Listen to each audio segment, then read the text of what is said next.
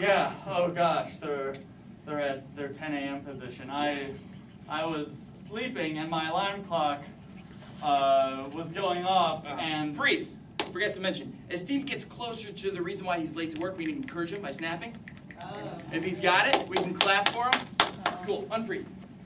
So yeah, you know, just was sleeping, and then my alarm clock didn't really go off, and you know, it's like, I was looking at it like, hey, you were supposed to go off like a long time ago. Right. And then what is going on back there? I dropped my contact. It just fell right out. I got a flashlight to try to help them find it. Okay. Yeah. It's really dark in here. Where did it go? We gotta get some more nukes power I off the can't grid. see it. Oh no. All right. Well, I know you're late to work at a Nukeville, but listen. I also have known you for a long time and know that you usually wake up at like 4 o'clock in the morning. Right. So if your alarm just didn't work, you'd probably still get here on time. Right. So I had to walk my dog, and it really didn't go well, you know. The dog just took forever. You know, it's like I can't go do my business until the dog What does. is going on? I'm trying to remember where I left my laptop. He's so angry about it. Where's my laptop? You better figure it out. Keep working away at that there. Where's my laptop? All right, fine. So your dog wouldn't do its thing, but that's probably still like, what, 6 o'clock in the morning? We haven't started work yet then. Right, yeah, so, you know, my dog wasn't doing his business, and then that took a while. I had to then walk back to the house after just the normal walking, and then, you know, I was driving, and then my passenger that I picked up to get into the... Oh, I just remembered where I put that laptop! That's fantastic. All right, cool. Nice. So yeah, you know, I pick up hitchhikers so I can ride in the carpool lane. And then a meteor.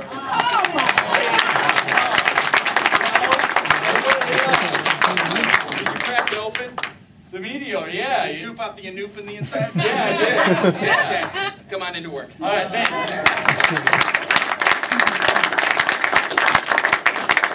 All right, the next game we have for you is called Moving Bodies, and for this we're going to need 2 of our ensemble members out here. And from the audience, we are going to need 2 volunteers. 2 volunteers. Yes, Oh, great. you man, come on up. Come on up. One more. You don't have to talk. Not every time. No. You don't have to say anything. Don't have to say a thing. One more person. Come on.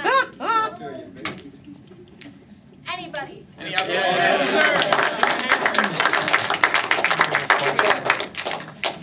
Lanita and Doug. Nice to meet you, Doug. Another big round of applause for Lanita. Okay, so in this game, John, Michael, and Steve are going to be doing a scene, just, you know, regular everyday scene. The twist is that Doug and Anita are going to be moving their bodies for them. John, Michael, and Steve cannot move. They are like puppets and marionettes. So here, just go behind them. And so if you want John Michael's arm to move, you've got to move it yourself. If you want him to go get a cup of coffee, you have to tap his leg to make him walk and move his arm to pick up the coffee and drink it. So great, wonderful. And they're going to be talking. John Michael, yeah, great, awesome. So, to get these 2 started out, could I get a suggestion of a relationship? Dog and a cat. A dog and a cat. All right, thank you very much. Ding dong. Oh, the door. Ding I'll dong. go get it. Ding dong. Ding dong. Ding dong. Ding dong. Ding dong. Ding dong. Oh, hello. Hey there, Sylvester. How's it going? How are you, Odie? I'm doing well. I left Arbuckle back at the ranch. That's cool. Why don't you come in Oh, I'd love to to. the heart of my house? I'd love to be able to see you too. You're looking great, Sylvester. Strolling through my house, I just love it. Did you redecorate? Yes, I just love looking at my luxuriously decorated house. That looks like catnip over there. Yes, welcome. Well, I don't think it's the living room. Wait. Well, Yes, it is. no, it's a bit of a foyer that opens up somewhat seamlessly into a living room. Beautiful. I just love it. I'm just so excited about it. Yeah, I see. Yeah. So listen, Sylvester, I didn't just come here for any old reason. I just didn't come out to hang out with the cats. Oh my! Do tell.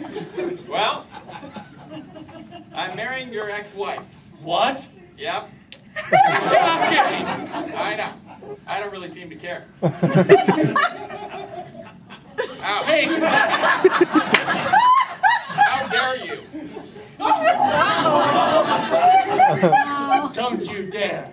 Don't you Oh, I dare. slowly. Oh my! Oh I'm my! gonna get you again. No, you're not. I will catch it like a baseball. Okay. Give me a second here. I'm gonna regroup. This is a non-violent foyer. No punching allowed. Here. You're strong. Thank you. And scene.